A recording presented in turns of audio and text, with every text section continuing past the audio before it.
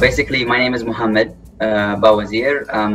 I come from Yemen, born and raised. So basically, our initiative is called Memes. Memes is an artistic youth-led initiative.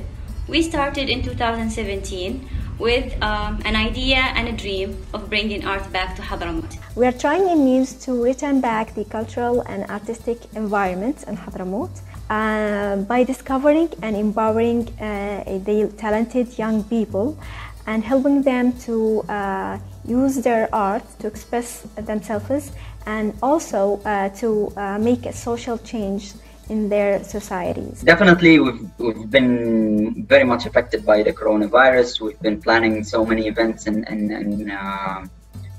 programs to be done in the past few months.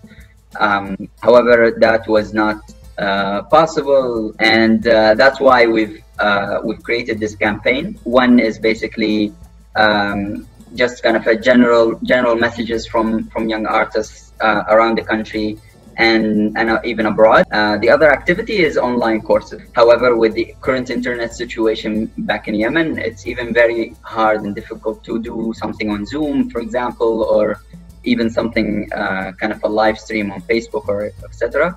So we found it very hard for people to follow or to attend these courses. So we actually did some courses on WhatsApp, and that also went very far, and we got around 60 to 100 participants in our mobile photography course with great results.